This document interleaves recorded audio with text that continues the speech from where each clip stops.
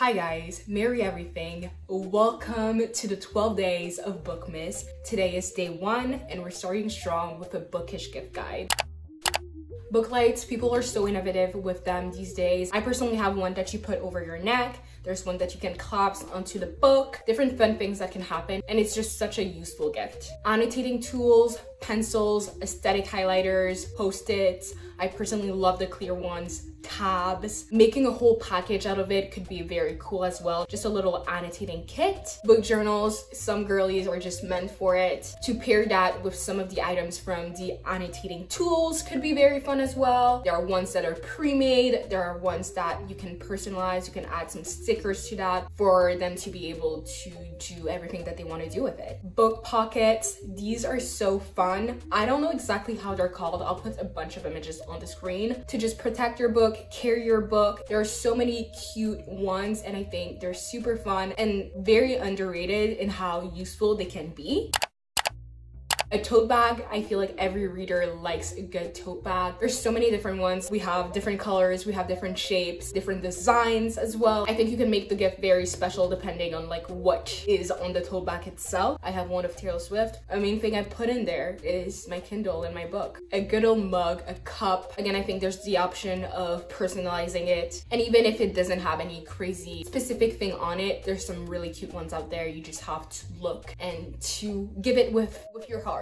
Candles, again, so many different shapes and colors to maybe add to their room, their reading corners, their libraries. God knows what people have these days, and good for them. Stickers, you can do so many things with them. You can get ones that are specific to books, but I also feel like they're very fun to play with if you have a Kindle, if you have a reading journal, and I think it's always a very fun and easy gift to give to people. Depending on your level of comfort with the person or reading chair, I think a lot of people are making their little reading corners and it fits the aesthetic. There's some very small ones that you can just put on the floor. There's some bigger ones, but I think that's a very cool gift. A book base. I've seen this on TikTok and I thought it was the coolest little thing ever. It's so cute. It's like a book, but for your plants. Earphones, I think there's a various price range depending on what you want to do. I feel like, again, it just fits the overall vibe. Lastly in this category, a blanket. A little blankie. I know there's also like the hoodie blankets that are so fun, perfect for reading. I can guarantee you this can make a lot of people happy. Book posters, you can make some yourself on Canva. Honestly, I always say it's me and Canva against the world, but you can also order some on Etsy, some that are personalized, some that are already set, whether the design is of their favorite books or of something in relation to their favorite books. I think it's a very fun gift and can be a very cool and unique piece of decor. In the same train of thought, any item with a literary reference on it, t-shirts, mugs, anything that I've mentioned, honestly, I think you can find with a bit of a bookish twist. And again, even if you have ideas that are not necessarily on this list or have anything to do with books, there's often a way to find something that has something to do with the love of reading, if that's what you're really going for. Annotated books, if you have the time, the passion, the love, the energy, it is such a beautiful and special gift to take a book and just really love on it and just underline everything that you love and you think of when you're reading to give to someone. I think it can enhance the reading experience in a very particular way, and it's just so very special. Book flower bouquets. I don't know how to say this in English, but they're just a mix of actual flowers and books in a bouquet. And it's just so fun and so cute. And if you have the money and the patience and the energy to just pick out different books and, you know, craft it all up in a bouquet. A book stamp, an absolute classic, or a book embosser. Both can be personalized and also help whoever you're giving it to personalize their own libraries. It's so cute.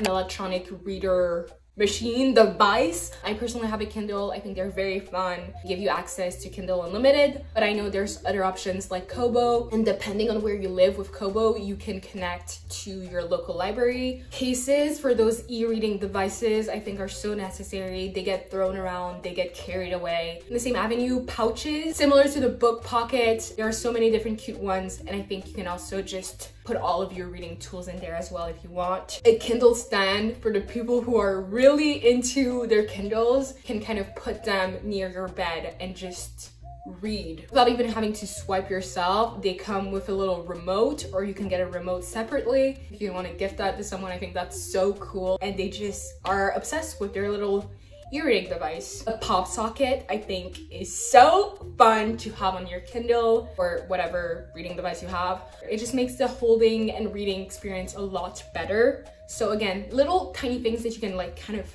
throw in together, I think, to create a fun package of a gift depending on who you're gifting it to. That's just a general gifting advice from my end. For the last category, easy gifts, just things that you can just kind of top your card and be done with. Gift cards for bookshops, bookstores, coffee shops, anything kind of in that avenue. Memberships, Kindle Unlimited memberships, maybe they have a Kindle but not the membership. The exact same thing with Kobo, an Audible membership if they love audiobooks. A Spotify membership, again, you don't have to do the full year, you can do a few months. I feel like that would be very fun and very appreciated. I feel like it also just fits the reading vibe without necessarily being about books. That's enough talking for today and for probably ever.